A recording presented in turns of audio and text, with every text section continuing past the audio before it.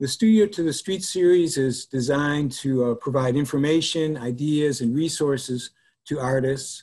We were especially interested in artists who are considering entering the public art field and may have some questions or concerns about what that would entail, but also to experienced public artists like many of you are, and maybe you will learn something from the series and also possibly can contribute some of your ideas or experiences. Last year, some of you participated in Studio to the Street. We had two-day workshops, in-person workshops.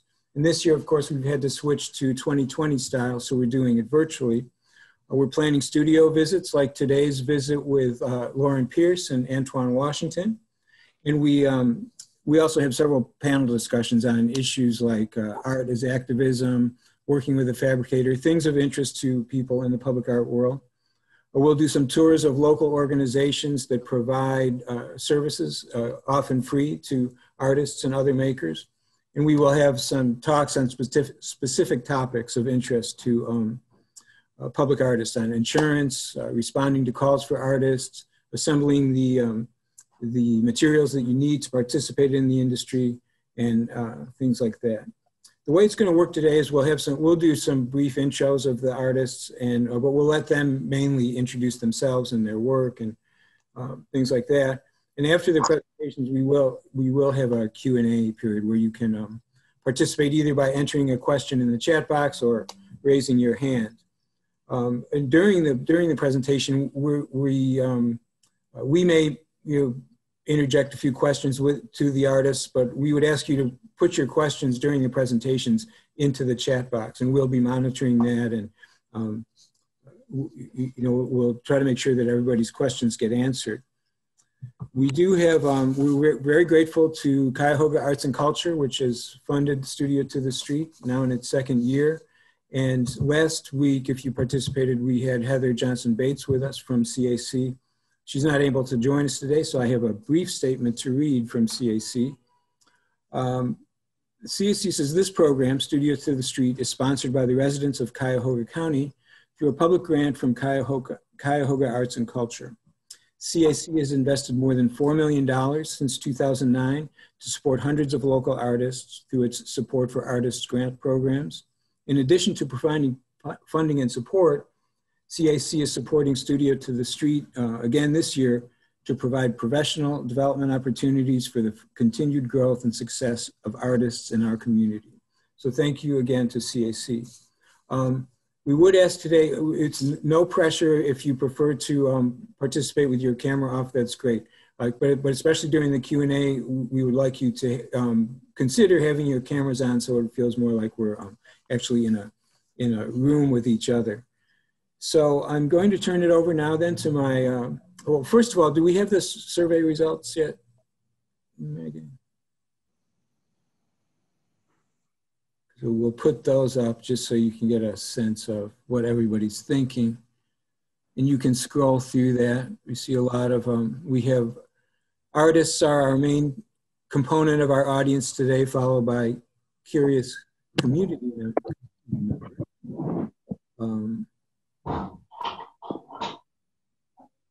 It seems the Thinker is most people's favorite public art piece of the ones we listed today. And the National Park is most people's favorite space of the choices we had today. So thank you for that. There also will be an evaluation for you that you can fill out at the end of the session today, or you'll have an opportunity to do that over the next couple days. So with that, I'll turn it over to Erin Guido. Thanks, Vince. Hi, everyone. I'm Erin. I'm project manager at Land Studio, and it's really nice to be able to see some familiar faces and some new faces. And also just want to note, we said at the beginning, but there's the chat going, and if you want to just introduce a few sentences about yourself. I saw K Charm Design put his Instagram. We'd love for you guys to share your websites, just so that, you know, we can become more familiar with each other and the other artists in our community, even though we can't be there in person. And also feel free to add questions in that chat box. Also, when we open up for questions, you can continue to add questions in that chat box, or you can raise your hand either by literally raising your hand or using the raise hand feature. And we'll try to do a mix of all questions like that. But we are super excited to be able to speak with Lauren McKenzie and Antwoine Washington, two local artists that are doing projects all over town. Lots of public art projects, lots of studio projects, participating in shows and in Cleveland, and doing projects even nationally. I've gotten to know both Lauren and Antwoine through projects and out and about in Cleveland, and I'm really excited to be here. They're two artists I greatly admire and just super excited to chat with you too. Both Lauren and Antwoine studios are in their homes where they're making it work through the pandemic and through being parents. And Land Studio has worked with both Lauren and Antwoine as public artists. And I think we actually both got to work with Lauren and Antwoine on their first outdoor public art project, which was for both of them, the cafe art wall on Public Square. So that's pretty cool because they've done a million public art projects since then. We also commissioned Lauren to paint a mural on the corner of Euclid and 36, one of Midtown's first large-scale murals. And she's created murals in the Fairfax Elementary in Cleveland Heights, Tremont Athletic Club, and Cleveland Flea Creative Clubhouse. More recently, she has gone national and painted murals on the DLW terminal in Buffalo through the Cobblestone Commons Project and in the food court of Industry City in Brooklyn, New York. Lauren also just installed her solo exhibition, When the Color Heals the Rest, at May Halls, which was curated by Antwoine Washington. Antwoine is not only an artist, but also the co-founder of the Museum of Creative Human Art, a shared artist workspace, which When Color Heals the Rest, the show actually acted as a fundraiser for that project. Antwoine recently installed public art downtown as part of the Voices of Clee project, participated in the Black Lives mural on East 93rd, created the Fight for Racial Equity mural on the Soho building on West 25th Street, and also painted a mural at May Halls and a utility box in Midtown. So both of the artists are doing projects all over, and so they can answer questions on how they got started and what their experience has been, both in the studio and as public artists.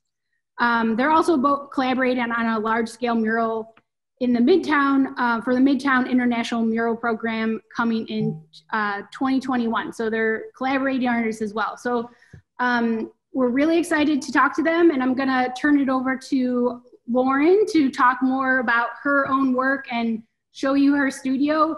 A tip, if you're not familiar with Zoom, is in the top right corner, you can view either have it view all the participants or just the speaker view. For the segments where the artists are speaking and showing you things in their studio, we recommend speaker view so that you can see a little bit closer. And then when we turn it over to questions, we recommend the view where you can see everyone so you can kind of see who's talking and turn on your camera and we can all participate like that. But now I'm gonna turn it over to Lauren. Thank you so much, everyone. Thanks, Erin.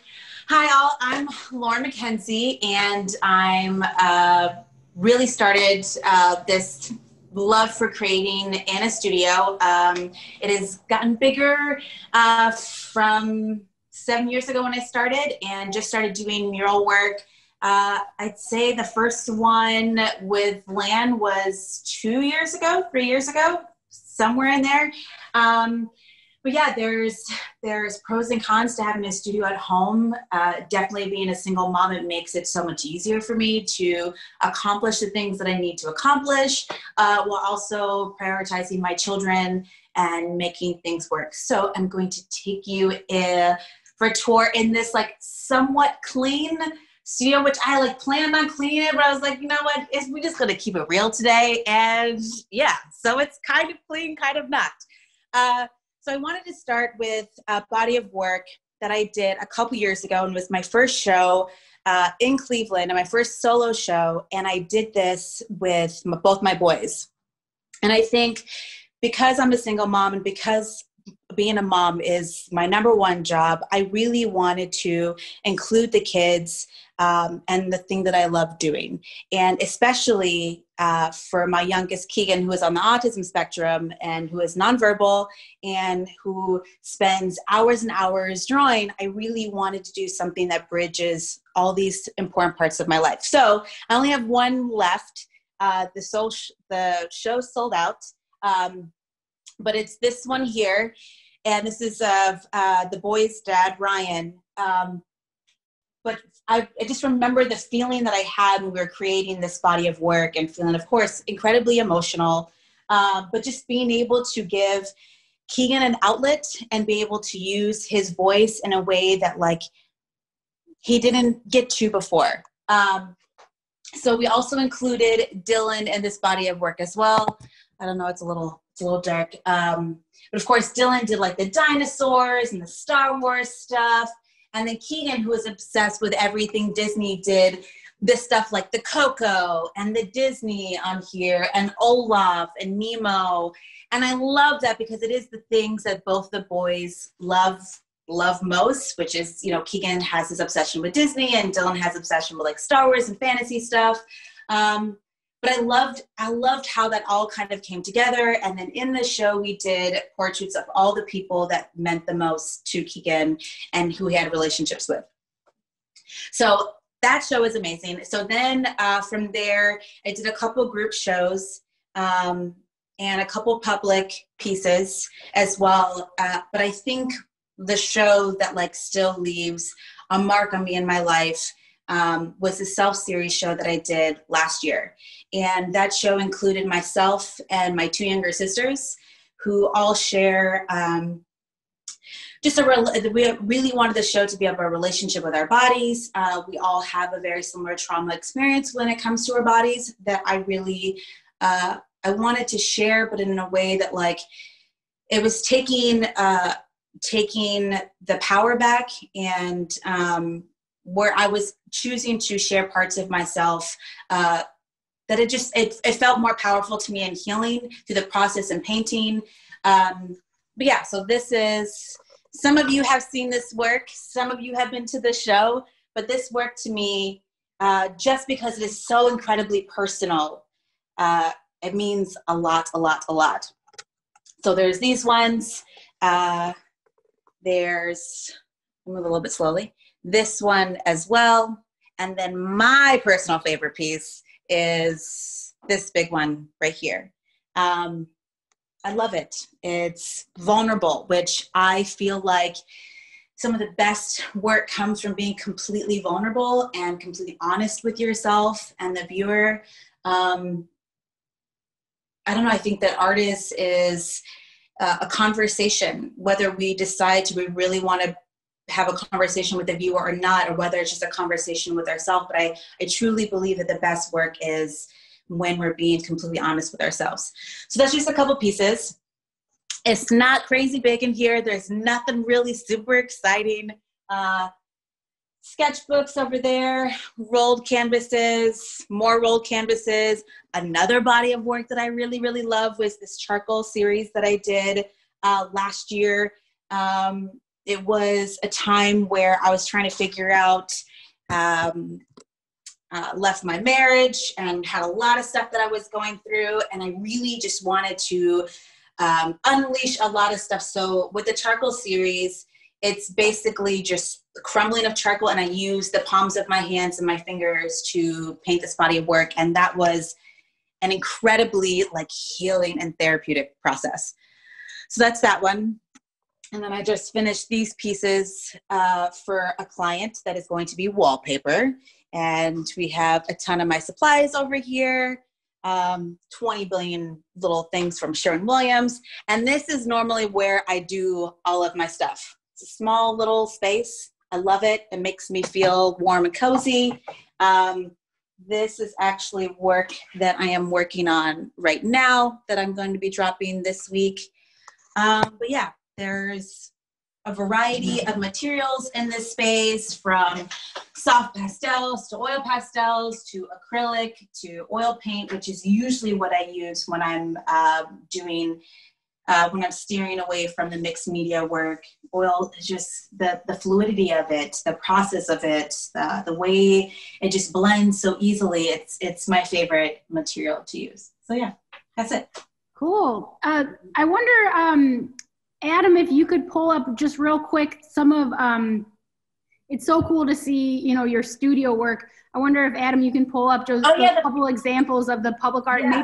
Maybe you wouldn't mind talking just a little bit about, you know, some of these are finished studio works, and then the public arts, and just maybe how you kind of went from that studio and leaped into the public art sphere. Absolutely. So the first picture is a piece I just did of my boyfriend's father, who I love dearly. That was just a part of the last show, When the Color Heals the Rest. Probably my favorite piece from that show. So there's that one. And then that was actually my first large outdoor mural that Joe contacted me from land. That was incredibly terrifying. I am terrified of heights. But I remember getting the email and just feeling like, okay, this is a great first step. And I think that like facing our fears is like something that I want to teach my children. I never want to be held down by my fear. So that one was a huge deal for me, not just by the scale of the mural, but just because it was, and not because I was intimidated about putting my artwork up on this wall, but it really was just like, I got to get up on this lift, and I got to control this lift, and I got to get it done because there's a deadline. So that for me was like, that was a huge box checked for me on my career list. But that was, it was intimidating because that was the first outdoor one. And I was thinking, like, how am I going to translate this sketch into this big wall? Thankfully, you know, having already relationships kind of with Aaron and just feeling very safe and secure to ask questions and to ask for help if I needed it, which I think it's important to have that in your first big public piece. I think there needs to be a level of like security to be able to ask those questions, because if it is your first one, you're going to make mistakes. You're working with people that know what they're doing. And I think being able to, you know, be humble and being able to approach the people that you're working with to ask the questions that you need to ask. So totally. Lauren, just to, before you go to the next, Liz Moggins asked, where is this again? It's at 36 and Euclid. It's right by, what's that huge, the hall that's right there. That's on the corner. Yeah. Masonic, is that what it is?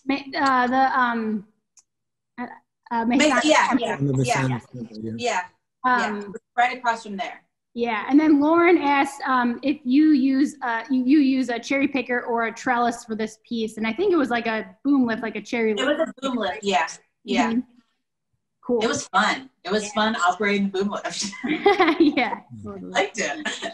All right, so this one I just did in Brooklyn, in Industry City, and I did my best friend Christy and their partner Brigitte. And that was incredibly important to me. Christy has just been kind of a backbone in my life, to support. And they had just got engaged.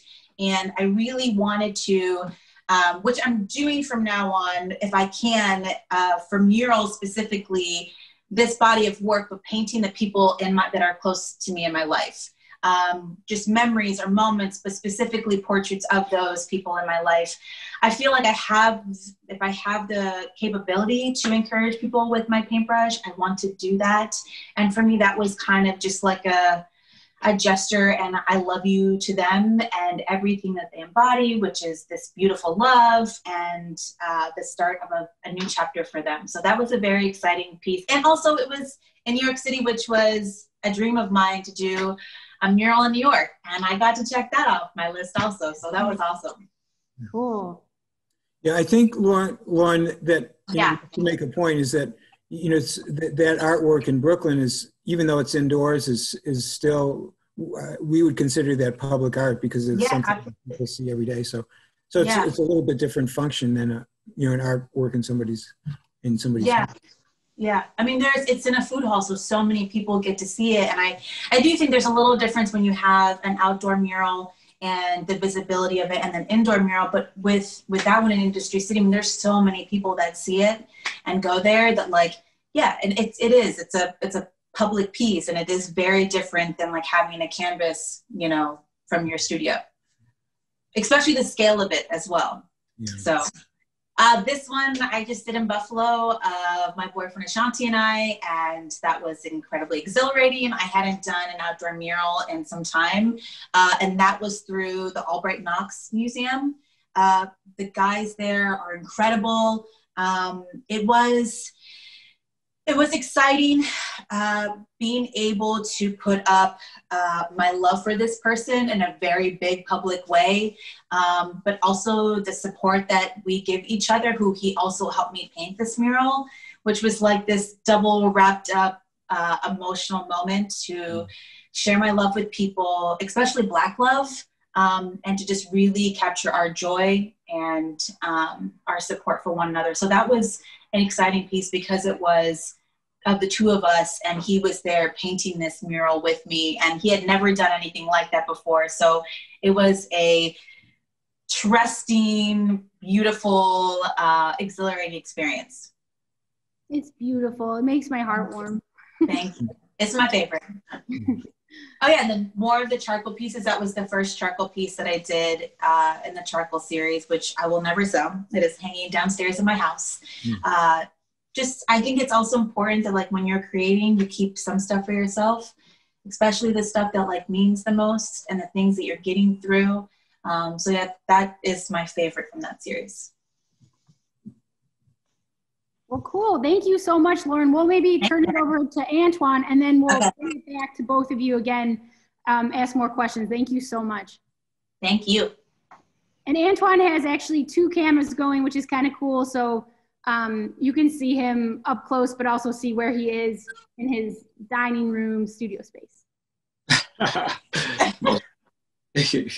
Most definitely. How everybody doing? Thank you for everybody for coming out, checking us out. How can I get this started? Okay.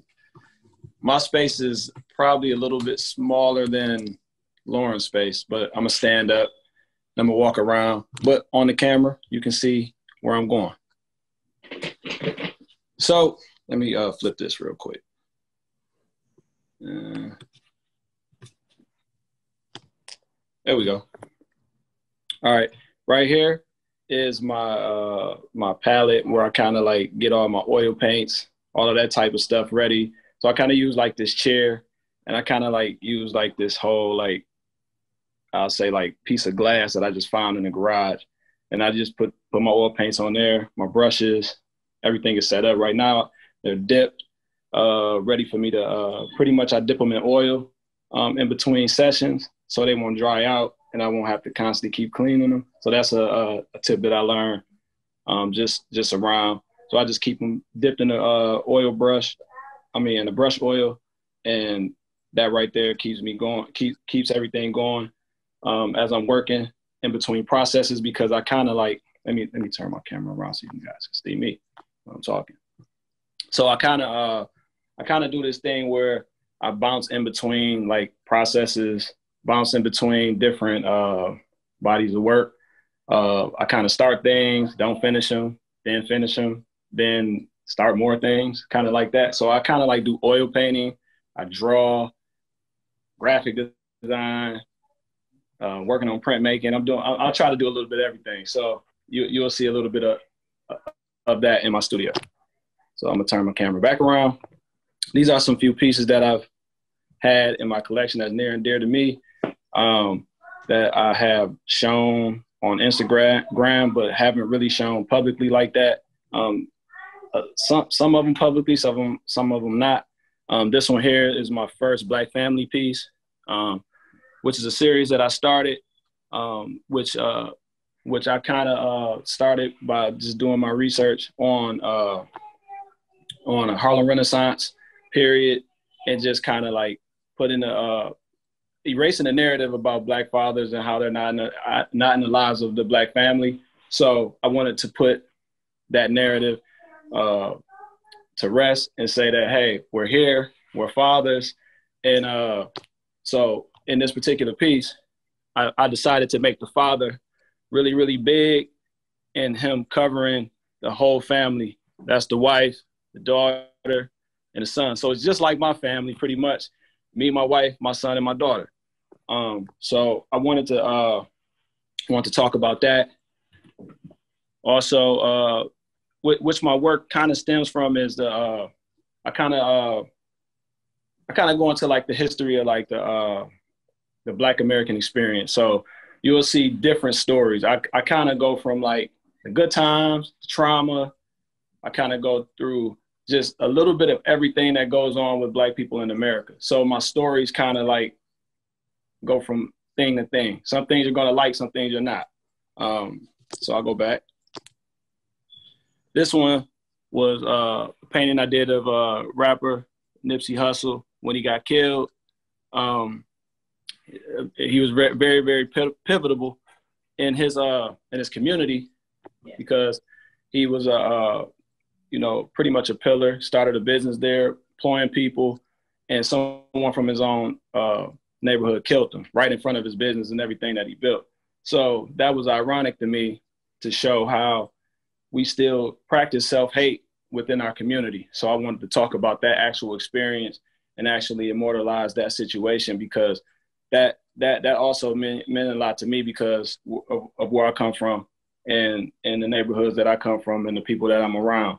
To talk about that, how when you see me, you should see you. Black love is Black love. You shouldn't hate your brother. So that whole situation was just heartbreaking. So I want to talk about that. Another one, let me turn around, was about, this one is a painting that I did that was, I recently just did it, where I kind of like, it's like probably like 10 paintings on top of this. Like I kind of like painted something, didn't like it, painted something, didn't like it, and it ended up making this beautiful texture. So I ended up just painting, this isn't me, but it looks like me, but it isn't me. But I ended up painting this portrait of a guy sitting in water, and it says this water knows it all, meaning he's tapping back in with his ancestors through the transatlantic slave trade, and he's learning and gaining wisdom through the ancestors.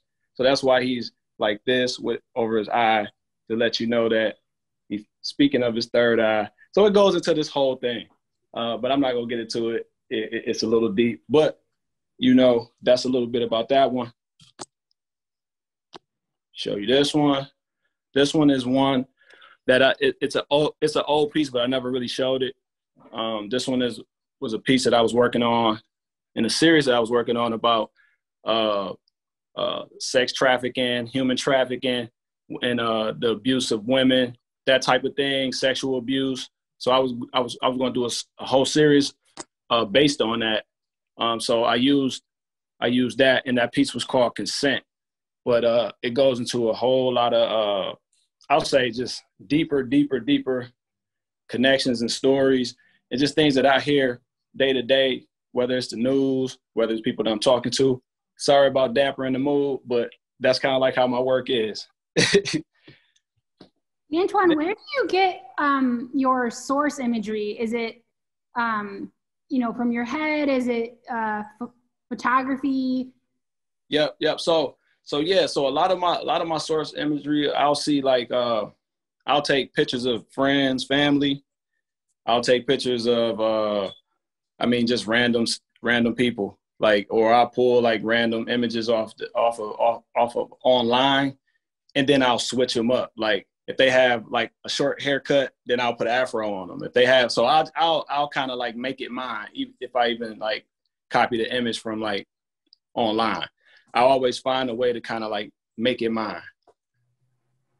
Mm-hmm. So another one is what you'll see around here. Got this piece up here. That's kind of like painting on wood that I did. It kind of goes into this. This one is a really interesting story because I went on a ride with a photographer just as much as this one. Same one. We both these two women I met on the same day in Cleveland. these women were pretty much living on the, like I would say they were living on the streets. But I wanted to, I went on like this assignment with a photographer, and he took me on the assignment with him, showed me his process. And so I learned how to document. I was learning his process of documenting and talking to people and getting comfortable in front of the camera to get people to open up. And then he begins to begins to photograph them. So what I did was, when I followed along, I also was talking to him and I photographed them as well.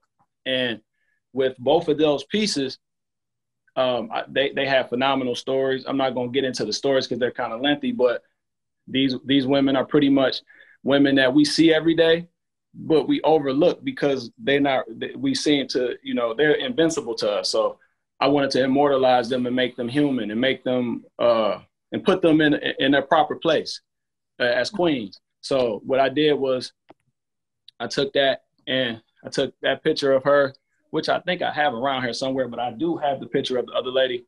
And I just kind of made her looking into the mirror of herself, and the stars and the beams represents America. And the flowers is me giving her roses while she's here. And then this one, the same thing. This woman was down there off of Euclid, same conversation. Actually, I do have her photo, which I'm gonna grab real quick. I love that one. Let me see. Where's that photo at? I just had it. Oh, here we go. This is one of the things that I do with those when I'm working on my process is I just took this photo and then I turned it into that. So and that was her on down there off of Euclid down in East Cleveland, and I was just going out talking to her, and she really enjoyed taking the picture. You see how she was styling. Let me show you how she was styling real quick.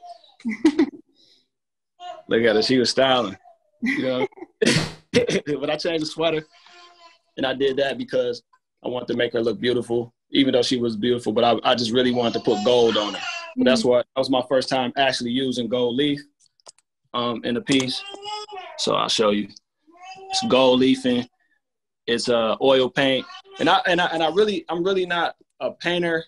I'll say, like, by my main practice. I'm really I really draw. That's really what I really do. But I told myself and I promised myself, 2020, I'm painting all year. A little bit of drawing, but I'm painting all year. So I'm doing that.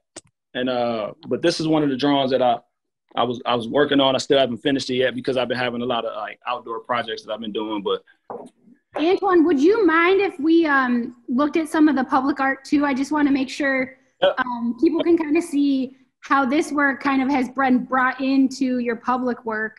And maybe you could talk about, like, how you pick those images that you put in the public realm. And then I just want to make sure, after that we get time for any questions too, but feel free in that chat to fill in some questions too. But maybe you could talk about the public art you've worked on too. Oh, let's do it. So this one in particular was a drawing that I did, which I think Lauren has this piece. So Lauren has this original piece that she acquired from me. I appreciate the support.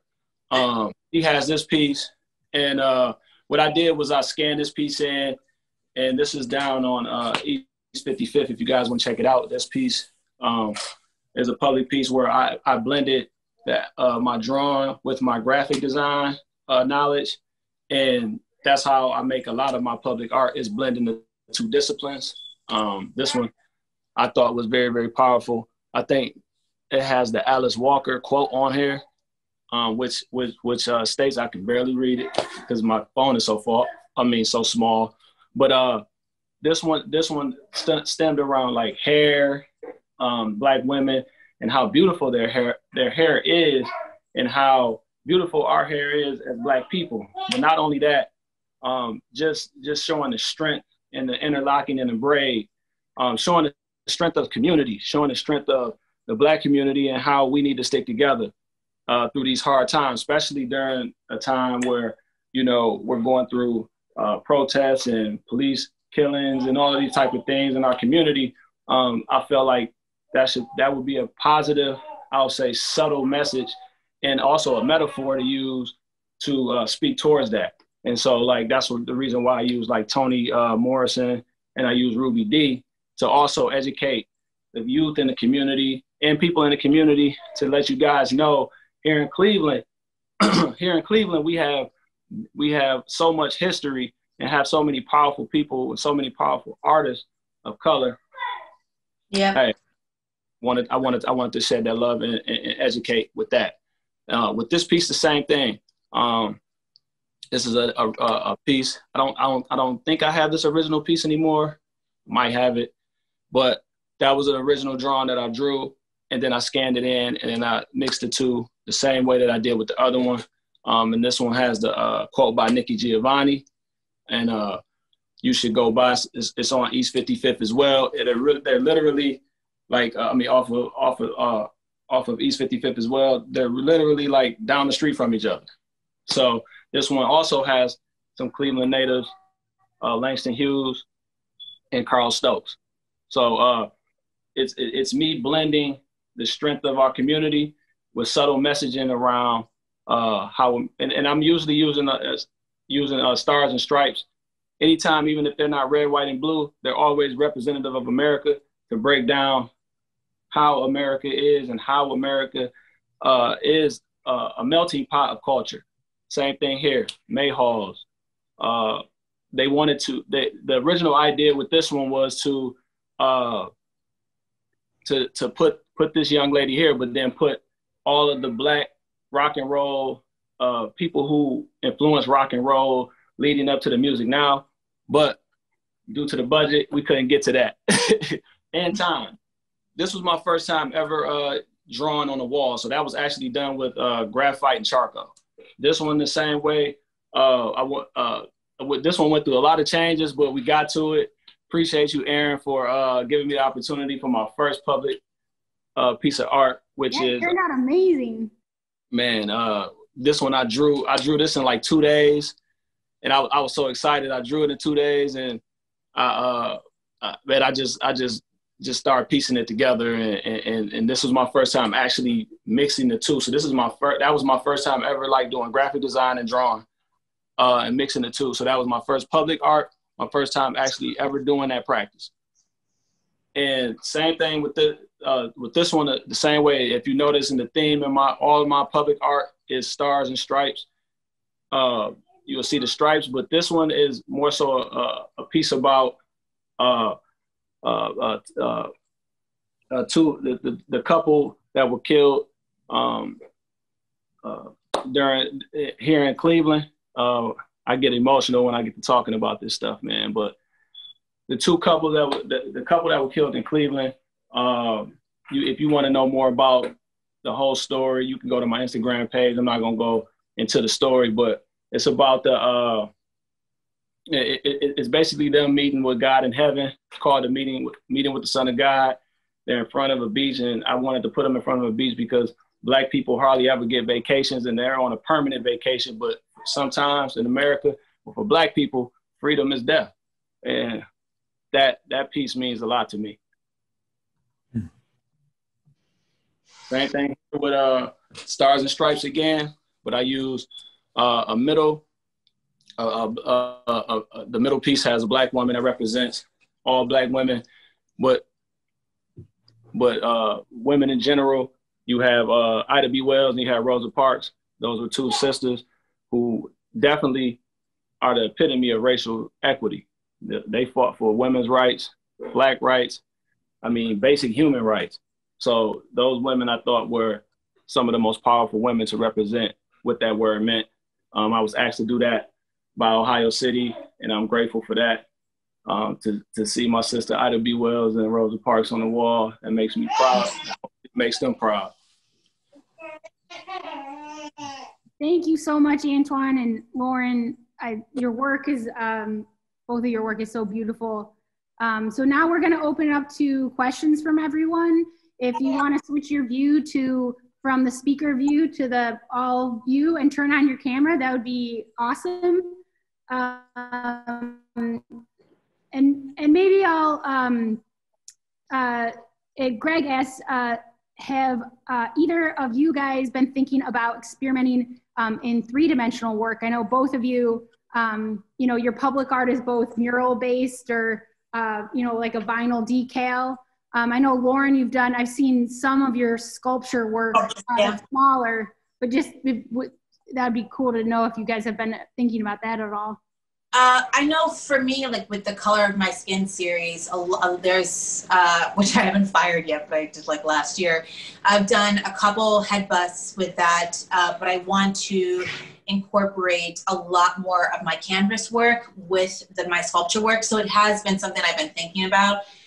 Just haven't had the time to like really, I feel like that's a body of work that I really need to give my full attention to. And I just haven't been able to because of COVID and, you know, now having kids home every single day, there's not a whole lot of time to be able to like dive in a way that I feel like would do it justice. But I have been thinking about it a lot. Yeah. What about you, Antwoine?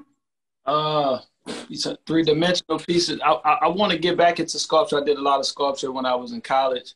I actually was pretty good at it, but I just haven't had the time to actually do it. I think that's going to be my next thing is to tackle that once I learn this printmaking thing. Mm-hmm. I'm going to go ahead and jump into some sculpture work because I got some ideas for that too. But yeah, I definitely want to get into that. Do you guys approach your studio practice different than your public art practice, or could you describe how you might approach them the same or different when you're thinking of the two, something being out in the realm versus something in a studio? Antwoine, you want to go first on that one?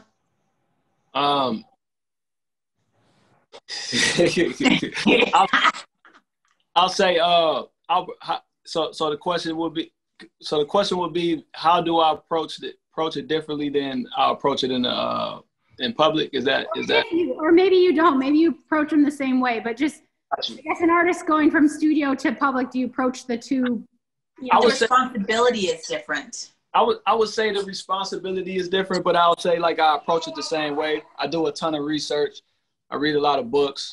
I mean, I kind of feel like I'm educating all the time because I want my work to always be have some form of education. So I would say, yeah, I kind of approach it the same way, but usually my public art is a little bit more light-handed than my studio art. I'll say that. Oh yeah, go ahead. Sorry, go ahead, Aaron. No, go ahead.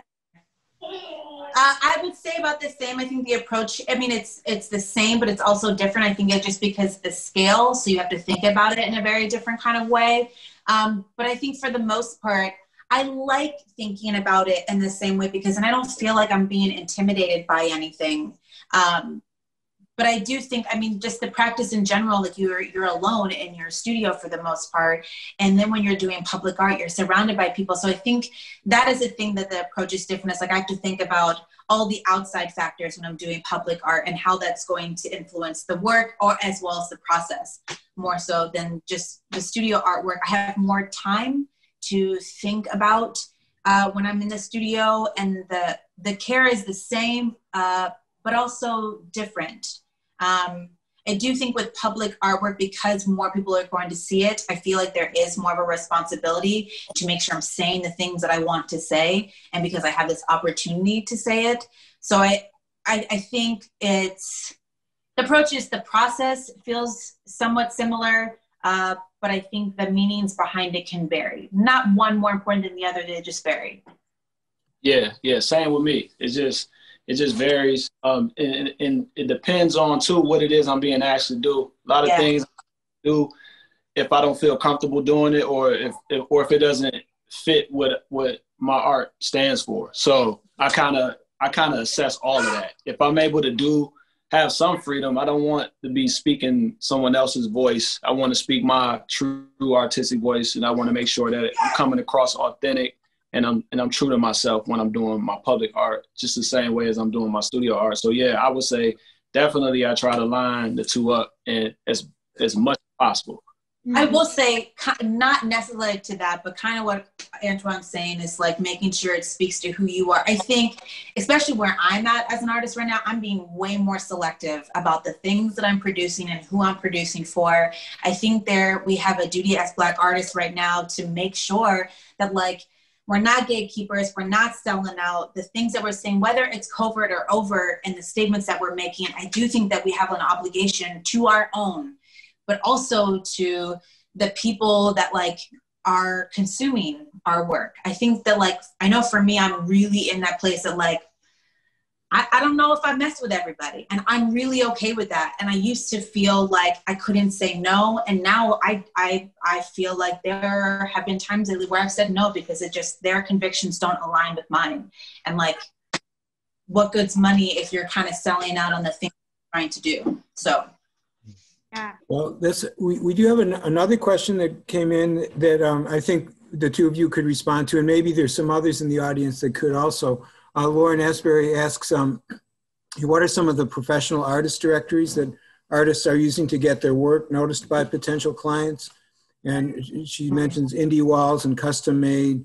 Want to know if there's other directories out there. And maybe this is also a chance to talk a little more generally about how you do get your work out there. How do public artists find work in the public art world?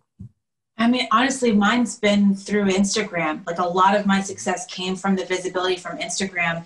And that mostly started when my art page was my personal page. And I just talked about my life in a very vulnerable way with raising my kids, the things that I was going through. I have pulled back from that, I think, a little bit more as the years have gone on, become more private. But social media has been the base of all of the things that I've had, I think, with public art. I haven't really been seeking. There have been some things that I've applied to, but it's been mostly, and I think Antwoine's the same way, is like just being completely honest and true to ourselves, that like people will find you. And I do think that like working hard and making sure that like you're staying true to yourself and where you're visible, but like, I honestly think, at least for us, like, the jobs came, but I also think that just because of what we represent also. Yep. I would say the same thing. Mine didn't start all the way on Instagram. Mine was a little different.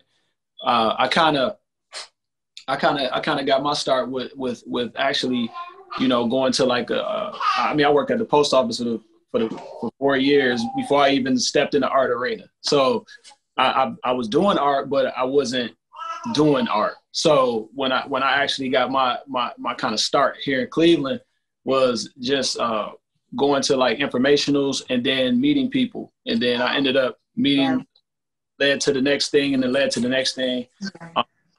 And putting myself out into shows and just taking that risk of paying to submit and seeing if you get in. I mean, jury shows help. I mean, a lot of things help to get your work seen. So I don't think it's one way or no right way to do it, but use all those channels to get where it is as you're trying to go. Because everybody's artistic goal is differently. Like some people want to be rich and famous and make millions of dollars off their work. Some people want to tell stories and they're fine with that. Some people just have different ways of what they want to do with their art. They want to be illustrators. They want to be whatever. Just put yourself around the people and put yourself in position around the people where you're trying to go.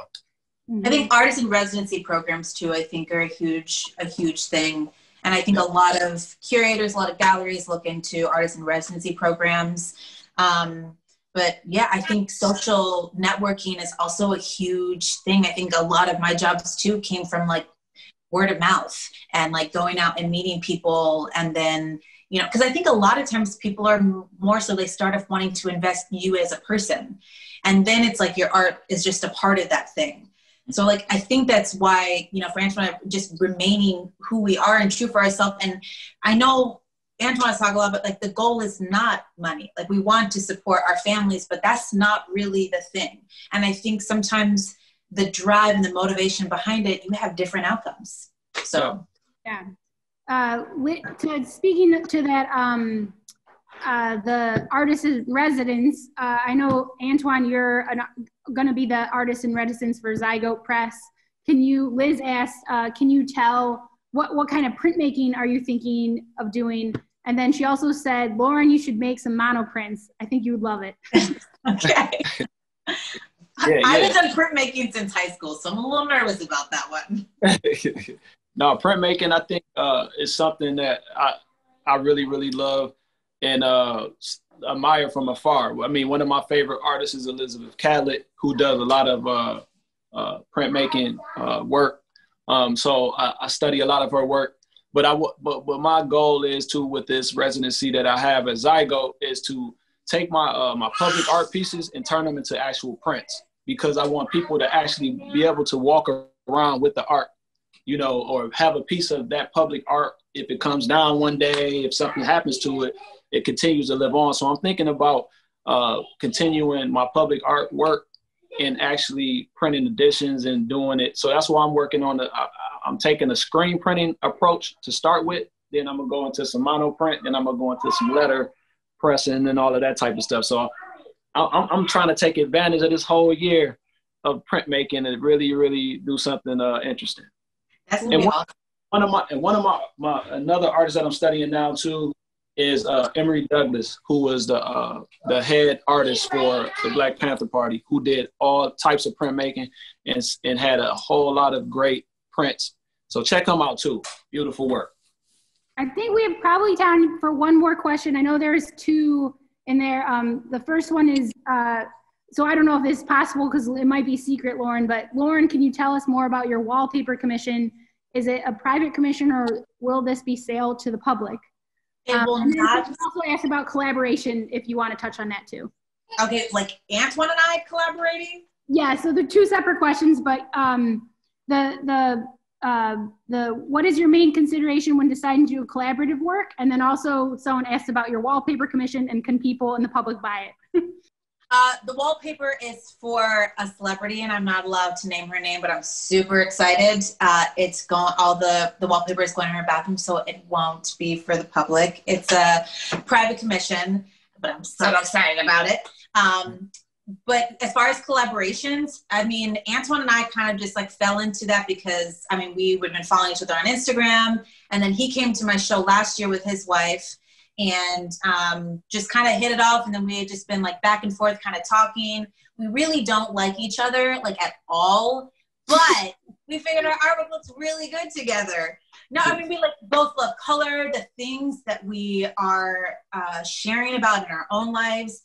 Our convictions are very similar. And I don't know, I don't think that I could collaborate with everybody. I also think that like, because of our convictions align and the things that we're trying to say, it just made it easier for like I mean, the mural that we're doing next year is going to be incredible. I'm really excited about it.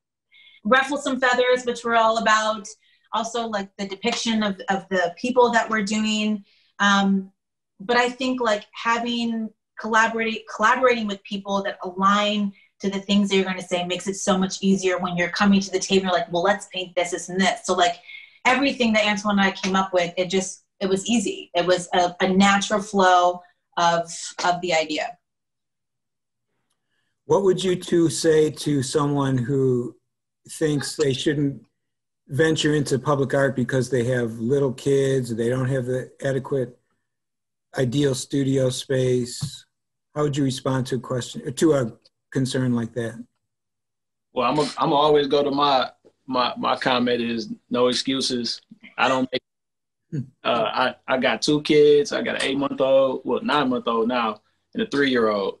And I still have to do what I do. I mean, they're in the background running around now. So I have to do what I have to do. They're always either stepping on something, pulling down something. I mean, I love to have them as a part of the work as well in the process and making it. I mean, so now you're really the person who actually buys it or acquires the piece one day. They're getting the total embodiment of me when they get that piece, because I mean, I'm holding my son or I'm doing something with my daughter, or she's adding this brush stroke in there. So it's always something beautiful about that. So no excuses on my end. Now, Lauren might have something different about that. She might say, hey, but me. Don't even. Yeah. It's not excuses. I think it's circumstances. I get that, and I'm all for that. But me, where I come from, I couldn't make no excuses. I come from the bottom. I'm gonna keep it honest with you. We didn't have no excuses. You know what I'm saying? We had to make it out. So I just look at it. I know where I come from. I come from the mud. So nothing can stop me. Nothing. I feel similarly. I do. I think for me, I mean, our lives are very different. Antwoine's right. Where we came from is very different. The privilege is very different. Where I came from. So maneuvering and finding jobs is different. I will say, like, I know I am a single mom. I do have a child with special needs. It makes situations a little bit more challenging. I think that I'm finding myself as I'm getting older and there is more success. I'm also, though, just showing myself more grace. I think that there is a level of fear. I think that, like, your kids should never be used as an excuse because they're not a burden. And I think that, like, you can be honest with yourself and your circumstances, but not allow your children to hold you back from doing the thing that you want to do, especially if it's creating. I don't want to dismiss, like, the struggle. It's hard. It's not easy. There are times where, like, I've gone into it with customers because of time. And I can't tell them, like, oh, we're dealing with this thing when it comes to autism. That's mine. But it is the reality of the situation because I am a single mom and I play many different roles.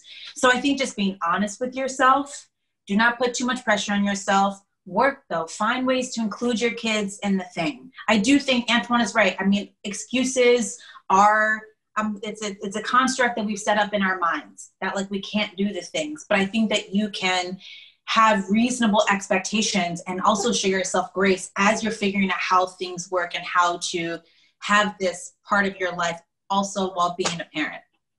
So, yeah. With that, we have to wrap it up, I think. And so I want to really thank our two artists for their contributions today and in their sharing their experiences with us. And we would ask you, we will be sending you a link to a survey to ask you about how you felt about today's event.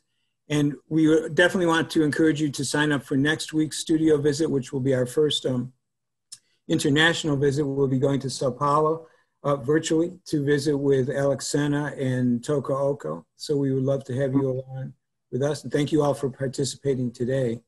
And if you have any other questions you'd like to direct to the artist, please do send those to us.